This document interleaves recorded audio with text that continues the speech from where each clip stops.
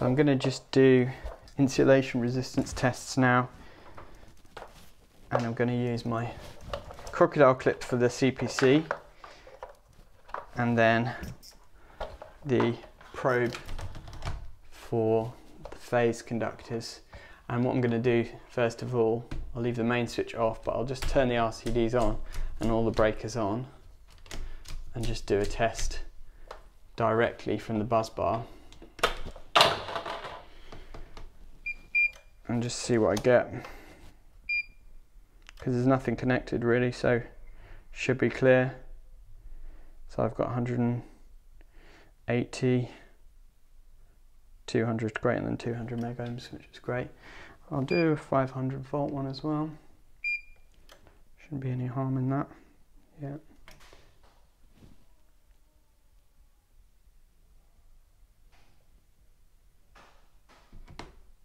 And then I'll do the same for CPC to neutral. And we've got clear as well, so that's brilliant. So I don't actually need to do the full array of tests because everything's clear. So that saves me some time. In terms of phase to neutral insulation resistance testing, I have got all the lights on, so, and I'm not going to go around and disconnect all the light bulbs, but we can do certain circuits. So for example, the cooker circuit, should be able to do that. That's fine. Sockets we should be able to do. All clear. And then as soon as we go to the lights, we've got dead short. Yeah. Same with the smoke detectors probably. Okay, that's clear. Oh, that's the security alarm, which I don't think is used. That's all clear. That's all clear. Interesting. Oh yeah, that's because I'm on the wrong neutral bar, that's why I need to go on this neutral bar. I find it slightly traumatic every time my crocodile clip comes off. I don't know why, it's just sort of really annoys me. Okay, we've got dead short there. So there's something running off the socket circuits there, so we need to check that. That's clear. Short. Clear. Okay. So sockets downstairs. I'm guessing it's just the appliances that are connected. So if I turn the isolators off for the appliances, then that should clear it up. Right, so now I've disconnected the appliances and that's all clear. So I just turned off those switch isolators for the various appliances because it's impossible to disconnect those as they are actually you know, built into the units and whatever. So that's fine, all good for insulation resistance. So next, what I'll do is put this buzz bar cover back on, like so, and then I'll do RCD tests on these two RCDs. So I'm going to have to liven it up again by turning on the main isolator outside. Do two RCD tests, and then I'll go around and do earth loop impedance on all the circuits.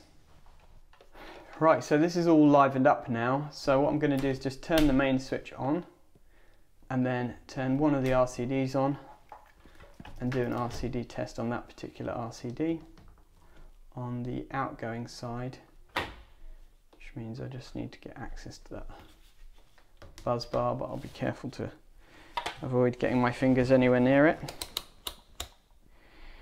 And in terms of the RCD, it's just a type AC RCD, so we only need to do one set of tests. So I'm just going to run through, there are 6 tests that we do. 2 at half times, 2 at 1 times, and 2 at 5 times I delta N.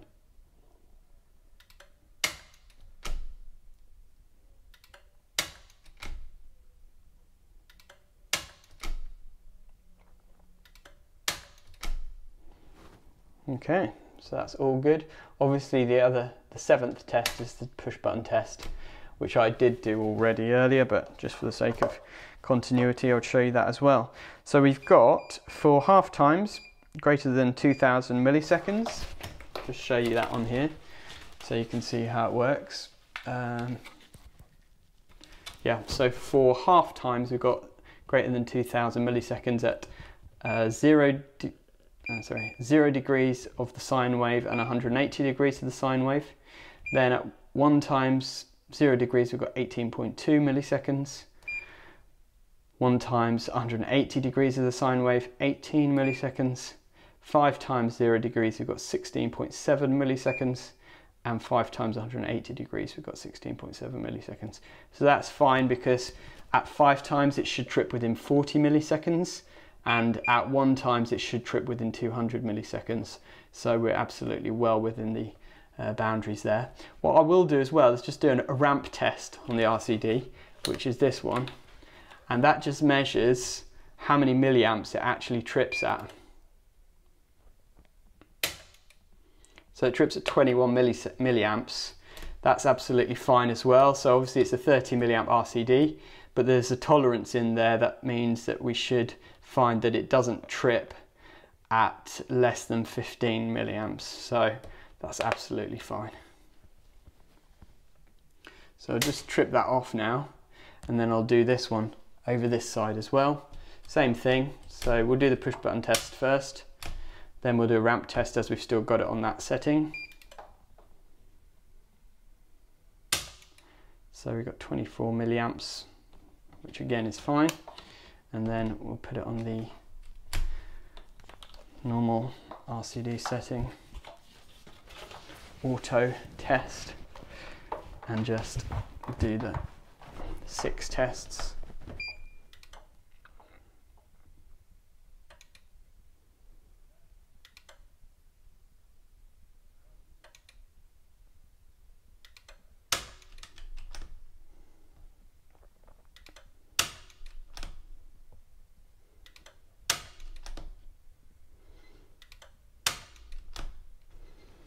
All good. So again, we've got 18.2 milliseconds and 18 milliseconds, 16.7 and 16.9, so absolutely fine. So what I can do now is put the board cover on and then go around and do my earth loop impedance testing everywhere. And that's it. One test that I nearly forgot to do, which is a very important one, is the external earth fault loop impedance, or ZE, and the PFC, prospective fault current, and PEFC, prospective earth fault current.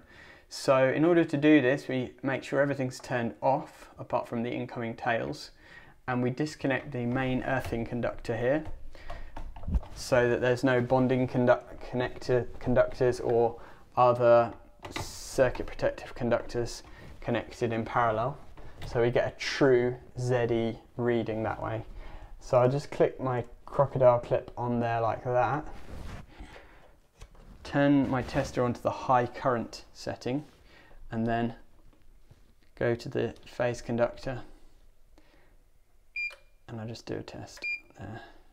And we've got 0.17 for ZE and 1.4 KA or kiloamps for PEFC, which is perfectly adequate for a TNCS system, which this is. It should be a maximum of 0.35 ohms, so that's absolutely fine.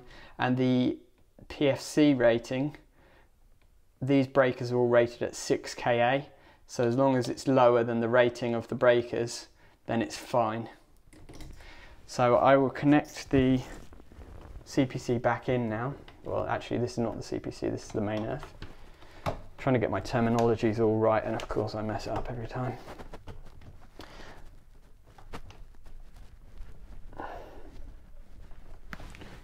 Come on.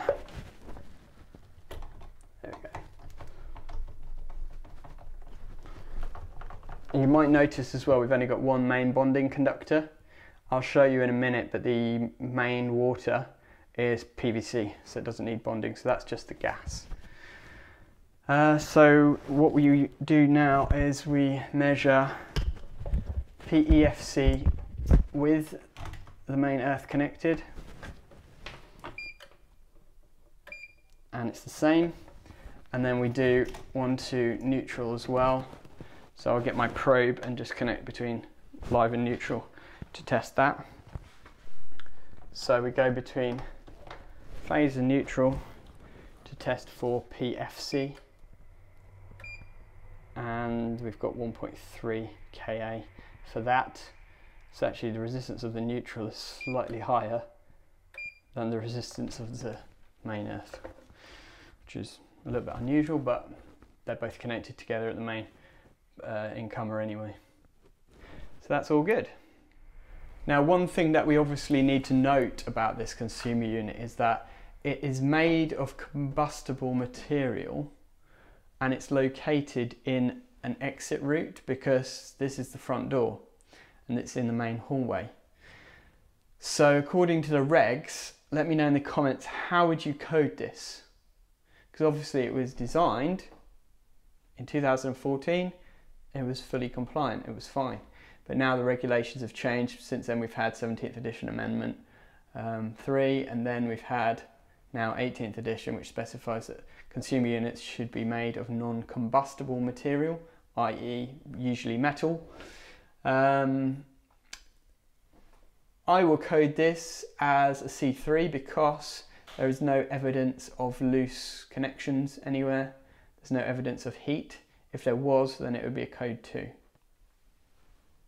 Let me know if you think I'm right or if you've got another opinion. I'd love to know your comments.